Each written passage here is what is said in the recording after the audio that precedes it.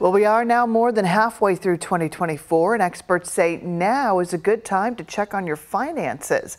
ABC's Perry Russum has advice on exactly what that should look like. Are you on track to reach your financial goals this year? Unfortunately, a lot of Americans don't have a system in place to manage their finances. Bankrate analyst Gailey says now is the time for a mid-year financial checkup. I put financial checkups in the same category as dentists and doctor's appointments.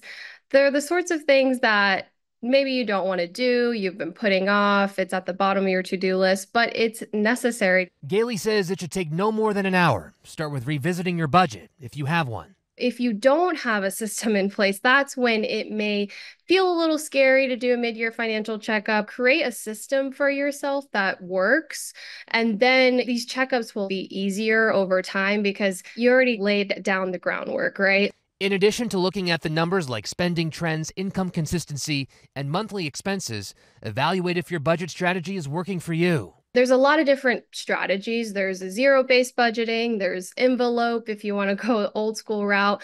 There's also the 50-30-20 rule, which says that you have 50% going towards your needs, 30% going towards your wants, and 20% going towards your savings. Tweak your approach based on the reality of your situation.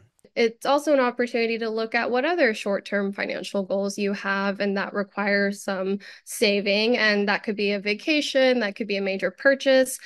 For me, that means to start saving for the holidays. Gailey says other mid-year steps you can take include increasing your retirement contributions, checking your credit report for errors, and cutting back on subscriptions you don't need. Perry Russum, ABC News, Washington.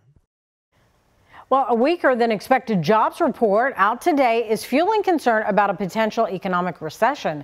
Employers hired 114,000 workers last month. That's well below economists' expectations. The unemployment rate is also now the highest level since October 2021. The report indicates the job market is cooling faster than economists believed. And in response, the Fed is now likely to cut interest rates to encourage stronger job growth.